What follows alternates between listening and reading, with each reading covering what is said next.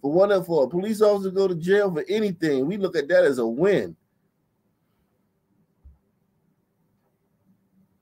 And out on bond for a murder charge, now back in Metro, accused of taking part in another violent crime.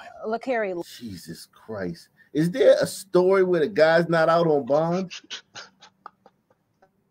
It's fucking sick, man. They call it Mob Town for a reason.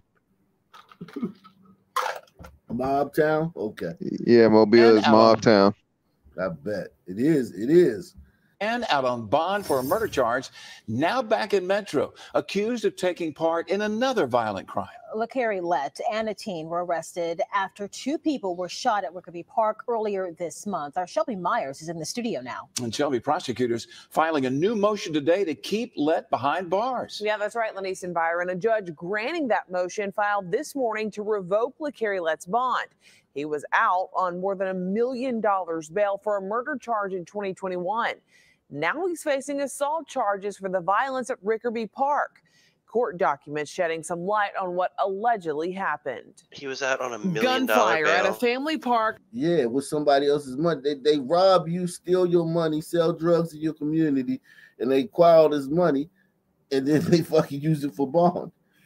So I got to give the judge a little credit. The judge gave him a $1 million bond. So, I mean, still, I would have gave him no bond, and you wouldn't have to fucking worry about this shit.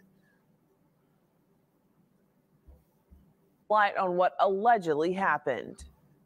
Gunfire at a family park 2 Fridays ago. Mobile police say 2 people were shot at Rickerby Park in serious condition. A 16-year-old and this man, LaCarrie Lett, were arrested yesterday for the crime. According to new court documents, the violence stemmed from kids being kids. In a motion to revoke Lett's bond, a Mobile County Assistant District Attorney says a 7-year-old was throwing dirt and sticks at a 4-year-old. Then the parents of the children began to argue, and it turned into 2 families fighting.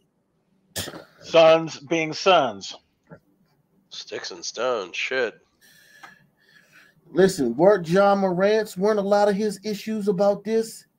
Some girl called his sister a bitch at a volleyball game. And he came up there with like 20 thugs. I mean, this is a common occurrence in Sunistan, man. I've been there when this shit has happened. I've been there. I've been the fucking guy where it's like my sister's like, oh no, they ain't playing with my daughter. Come on, come with me, Mike. Let's go. And I'm like, oh shit. And we popping up at some fucking project and shit. And to fucking approach some people about some bullshit that happened with these some fucking little kids. I've been there, man. It happened so fast. One of your fucking female family members, come on, fuck this shit. I'm going over there. And it's like, shit. And you hop in the car and and she like a bear with her cubs and shit. And it's like, oh man. And that shit happens so fast. And people die in them situations. I've been there with my male family members. I've been there before, man, where it's like, oh shit. And then you just in the car going over there and you're like, oh shit. Then you pull up and there's a bunch of niggas outside and there's a car full of y'all. And it's like, oh shit.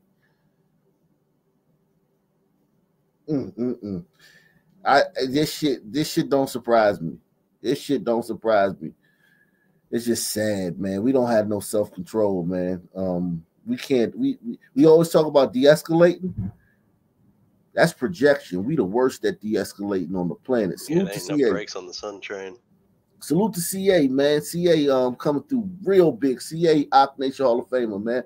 Salute to Zuberi, man. He said, oh, Nazi BK, the dude that was pranking. Okay. I don't know what he mean by that. Attorney says a 7-year-old was throwing dirt and sticks at a 4-year-old. Then the parents of the children began to argue, and it turned into 2 families fighting. Documents say Lett tackled one victim and told him he was going to die. It then says Lett told a 16-year-old to go get a gun from his car. The document says the teen did and came back and shot both victims before he and Lett drove off. Lett was out on bond for a 2021 murder charge at a sports bar on Airport Boulevard. Police say Lett shot and killed Keelan Foster in the parking lot, releasing this surveillance video of the crime. According to court documents, he posted the more than $1 million bail and was awaiting trial. Now, Lett will have a bond hearing tomorrow on these new assault charges. I did reach out to the District Attorney Keith Blackwood tonight for comment, but I have not yet heard back. Live in the studio tonight, Shelby Myers, Fox 10. These some dangerous sons, man. God.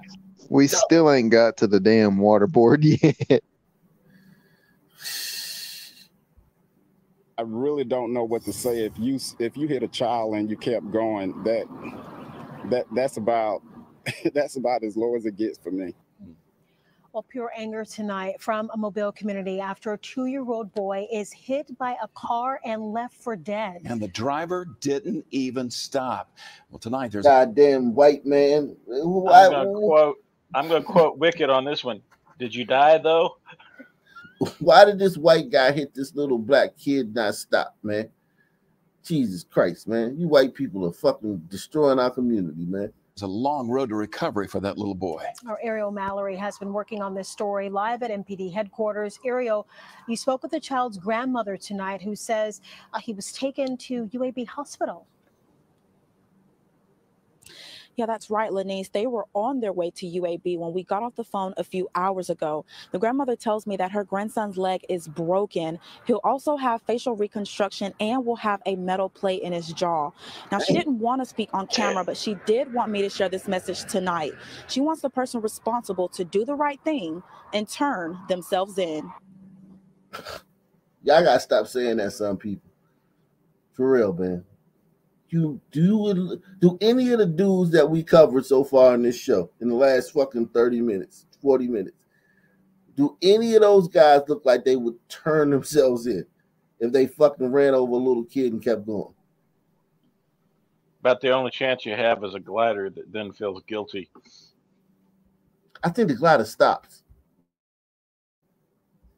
on the scene. I don't think the glider keeps going unless it's a rough Sometimes if they're drunk, they continue to go, and then they feel guilty about it later and come forward. Tonight, Mobile police are looking for the driver who hit a 2-year-old boy and kept going. It happened after 8 o'clock last night on Hawes Avenue near Hemley Avenue. According to police, the driver was coming eastbound on Hawes when the toddler ran into the road and got hit, the driver leaving him there. The family sharing this photo of little Jacoby Greenhouse Wells, who was rushed to UAB late this afternoon. Solomon Curry is a pastor at the church across the street. He says he was outside moments. Move that damn move that breaking news. We outside. Outside moments before Jacoby got hit. I heard some children playing over there, and I was really concerned that it was dark and they were outside playing. By the time that I got home, so that little 2-year-old was out when it was dark. Is that surprising? Unsupervised. Yeah, obviously unsupervised, because he wouldn't have been concerned. The pastor wouldn't have been concerned if they were supervised. Jesus Christ, man. Kobe got hit. I heard some children playing over there, and I was really concerned that it was dark and they were outside playing. By the time that I got home, telling me that one of the little children had got hit. His family says Jacoby has a broken leg and will have a metal plate in his jaw. Pastor Curry says he sees people speed up and down this street constantly. He fears for the children at his daycare who have to cross the road throughout the day. As gliders just every day. The speed limit through here is probably about 30 miles an hour. That car was probably doing about 45 going down the street, and that's a commonality. My concern is that I have a daycare, and I have to do what I have to do in order to protect the children at the daycare. Curry says he would like to see speed bumps installed to slow down drivers in hopes it could prevent something like this from happening again. You're not going to miss anything if you slow down and take your time. What a great community. Man out on bond for a murder charge. Oh, God, I gotta leave Mobile, man. You talk about Alabama is exhausting. Mobile is different. Yeah, I can't stay in Mobile. We gotta get